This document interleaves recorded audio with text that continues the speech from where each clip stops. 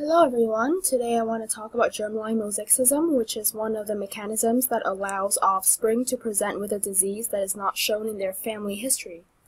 So what is germline mosaicism? When a person has two or more populations of cells in their ovaries or testes, and one of the population is genetically normal, and the other or others are genetically abnormal cells. And by genetically abnormal, I mean there may be point mutations in the DNA, or large deletions and insertions, chromosomal breaks, or abnormal number of chromosomes, etc.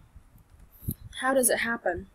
So during the embryonic development of an organism, a mutation would occur in one of the cells, as illustrated here, while all of the other cells are normal.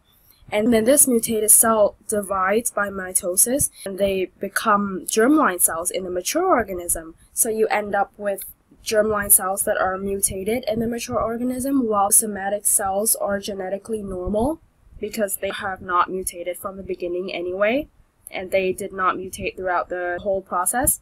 So when this happens, a parent may be phenotypically normal, but they are actually carrying germline cells that are mutated and pass on the disease to their children, even though they present with no disease if you carry out a somatic cell genetic analysis.